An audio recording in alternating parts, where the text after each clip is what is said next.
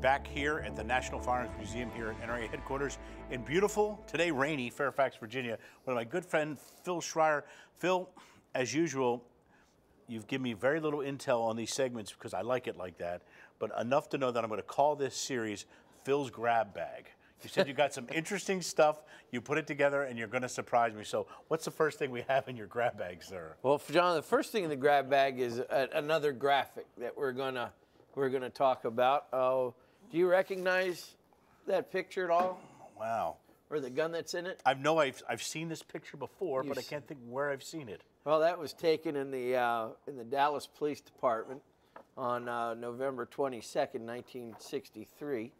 And he's holding up a Carcano rifle that was found in the school book depository. Wow. Now, the interesting thing about this gun and why we have it on the show today is because not only is this an exact copy of the one that was used back then, 50 years ago, but this particular gun was used by a gentleman named Dr. John K. Latimer of New Jersey, in coordination with testimony he gave to the House Select Committee on Assassinations in 1978.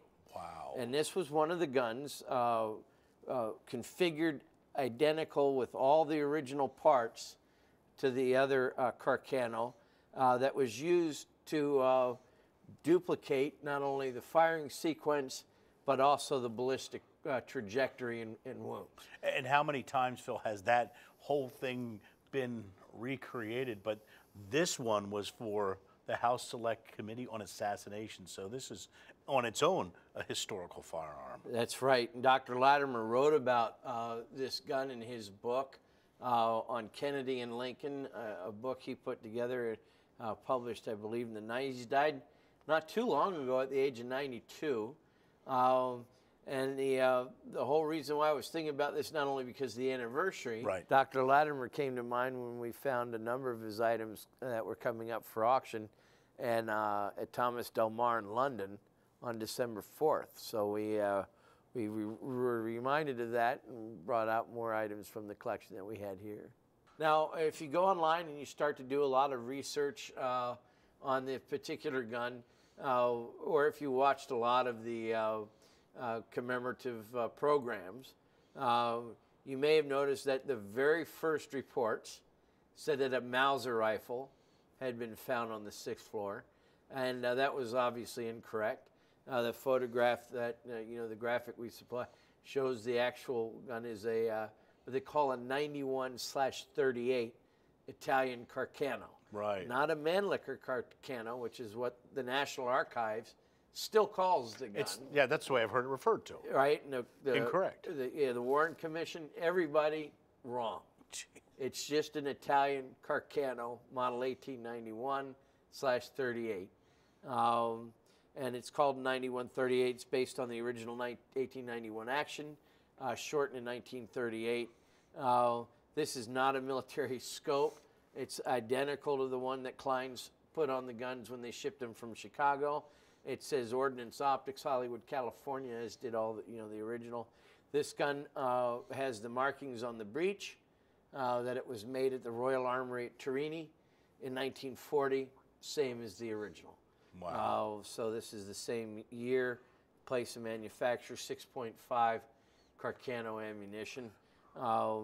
Dr. Latimer was a very interesting individual. He collected all kinds of bizarre Americana, including items like he had Charles Lindbergh's goggles from when he flew across the Atlantic. He had pretty cool.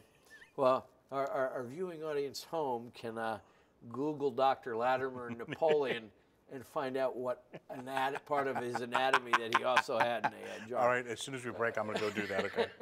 But anyway, Dr. Latimer was a great guy, a urologist of great note, and a witness to the 1978 House Select Committee on Assassinations, where he used this gun to recreate the timing, sequence, ability, accuracy, and ballistic wounds caused by a Carcano in 6.5 caliber.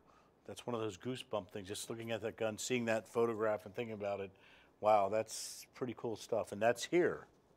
It's here at the National Firearms So Museum. you know what that means. You know where I'm leading to, Phil. You can visit got to us- see it. You can visit us off Interstate 66 at intersection of Route 50. That's 7 days a week, 9:30 to 5. Admission is free, and there's plenty of free parking as always. If there wasn't, John would make me go visit him instead That's of right. coming here. You don't know that. I'm parked right out front. I know. It's raining, you know. And if you can't visit us off the interstate, visit us on the internet at nramuseum.com. That's awesome. You need to get as close as I am to these firearms, whether it's on the internet or here, come and see them, because it's just to know that what you're holding in your hands is such a significant piece of history, and to be able to come and see that, look at the scope, look at the inscription, you got to come see that here at the Firearms Museum. Now, if you're traveling for the holidays, we're open right here in Washington, D.C. If you're hanging out in the Ozarks with any relatives over the holidays, make sure you visit us at the National Sporting Arms Museum in Springfield, Missouri, at the Bass Pro Center. Thank you so much. Another great installment here at the Curator's Corner on NRA News Cam & Company here on Sportsman Channel. Thank you, Phil. Thank you, John.